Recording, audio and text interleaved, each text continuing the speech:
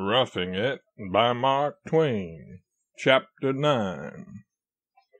We passed Fort Laramie in the night, and on the 7th morning out we found ourselves in the Black Hills, with Laramie Peak at our elbow, apparently, looming vast and solitary, a deep, dark, rich indigo blue in hue.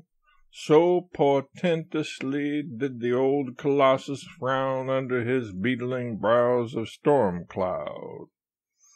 He was 30 or 40 miles away in reality, but he only seemed removed a little beyond the low ridge at our right. We breakfasted at Horseshoe Station, 676 miles out from St. Joseph. We had now reached a hostile Indian country, and during the afternoon we passed Laparelle Station, and enjoyed great discomfort all the time we were in the neighborhood, being aware that many of the trees we dashed by at arm's length concealed a lurking Indian or two. During the preceding night an ambushed savage had sent a bullet through the Pony Rider's jacket, but he had ridden on just the same, because Pony Riders were not allowed to stop and inquire into such things except when killed. As long as they had life enough left in them, they had to stick to the horse and ride, even if the Indians had been waiting for them a week and were entirely out of patience. About 2 hours and a half before we arrived at Laparelle Station, the keeper in charge of it had fired 4 times at an Indian, but he said with an injured air that the Indian had skipped around so as to spoil everything, and ammunition's blamed scarce, too. The most natural inference conveyed by his manner of speaking was that in skipping around the Indian had taken an unfair advantage. The coach we were in had a neat hole through its front, a reminiscence of its last trip through this region. The bullet that made it wounded the driver slightly, but he did not mind it much. He said the place to keep a man huffy was down on the southern overland among the Apaches, before the company moved the stage line up on the northern route. He said the Apaches used to annoy him all the time down there, and that he came as near as anything to starving to death in the midst of abundance, because they kept him so leaky with bullet holes that he couldn't hold his victuals. This person's statement were not generally believed. We shut the blinds down very tightly that first night in the hostile Indian country, and lay on our arms. We slept on them some, but most of the time we only lay on them. We did not talk much, but kept quiet and listened. It was an inky black night, and occasionally rainy. We were among woods and rocks, hills and gorges, so shut in fact, that when we peeped through a chink in a curtain we could discern nothing. The driver and conductor on top were still, too, or only spoke at long intervals in low tones, as is the way of men in the midst of invisible dangers. We listened to raindrops pattering on the roof, and the grinding of the wheels through the muddy gravel, and the low wailing of the wind, and all the time we had that absurd sense upon us, inseparable from travel at night in a close-curtained vehicle, the sense of remaining perfectly still in one place, notwithstanding the jolting and swaying of the vehicle, the trampling of the horses, and the grinding of the wheels. We listened a long time with intent faculties and bated breath. Every time one of us would relax and draw a long sigh of relief and start to say something, a comrade would be sure to utter a sudden "Hark!" and instantly the experimenter was rigid and listening again. So the tiresome minutes and Decades of minutes dragged away until at last our tense forms filmed over with a dulled consciousness, and we slept, if one might call such a condition by so strong a name, for it was a sleep set with a hair trigger. It was a sleep seething and teeming with a weird and distressful confusion of shreds and fag ends of dreams, a sleep that was a chaos. Presently, dreams and sleep and the sullen hush of the night were startled by a ringing report and cloven by such a long, wild, agonizing shriek. Then we heard, 10 steps from the stage, "Help! Help! Help!" It was our driver's voice.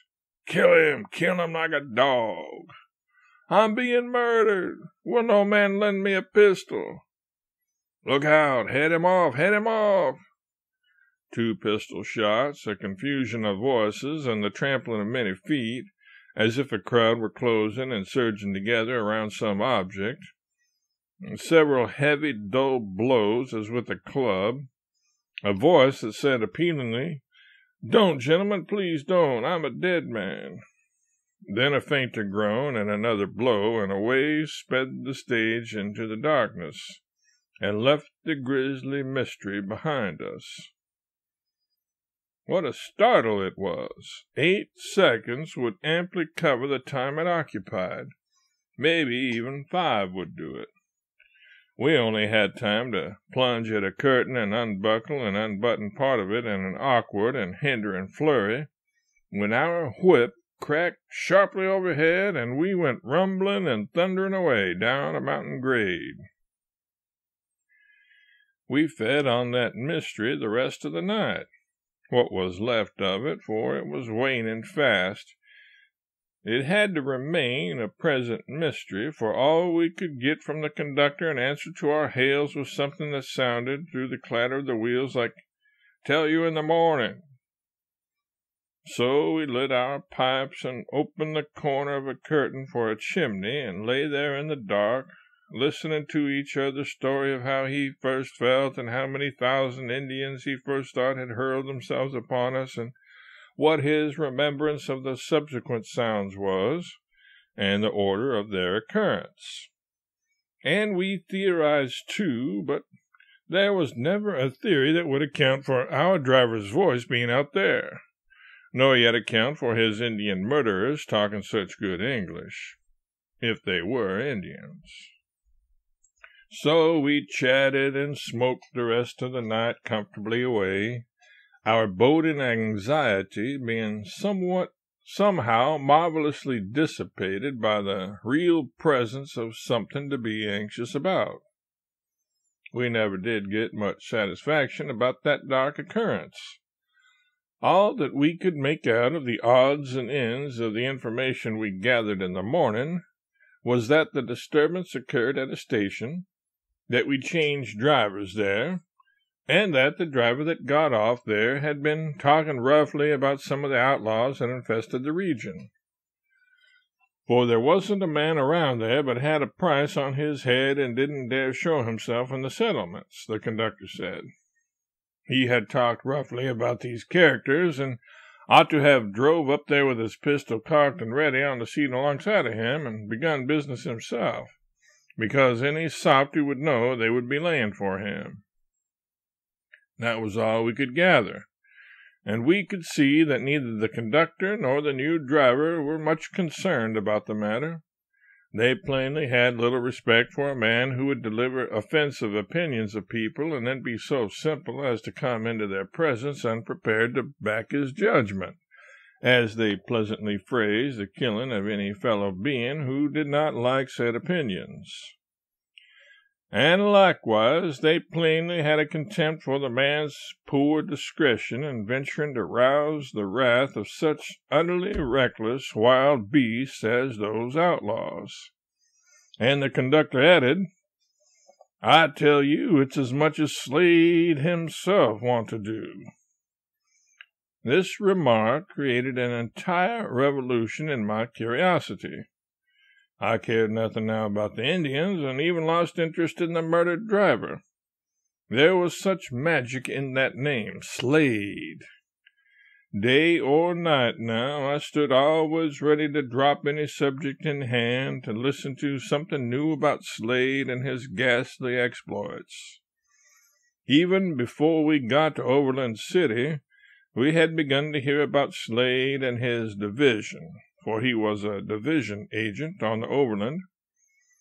And from the hour we had left Overland City, we had heard drivers and conductors talk about only three things: California, the Nevada silver mines, and this desperado Slade. And a deal the most of the talk was about Slade. We had gradually come to have a realizing sense of the fact that Slade was a man whose heart and hands and soul were steeped in the blood of offenders against his dignity, a man who awfully avenged all injuries, affront, insults, or slights of whatever kind, on the spot if he could, years afterward if lack of earlier opportunity compelled it. A man whose hate tortured him day and night till vengeance appeased it. And not an ordinary vengeance either, but his enemy's absolute death, nothing less. A man whose face would light up with a terrible joy when he surprised a foe and had him at a disadvantage. A high and efficient servant of the Overland, an outlaw among outlaws, and yet their relentless scourge. Slade was at once the most bloody, the most dangerous, and the most valuable citizen that inhabited the savage fastnesses of the mountains.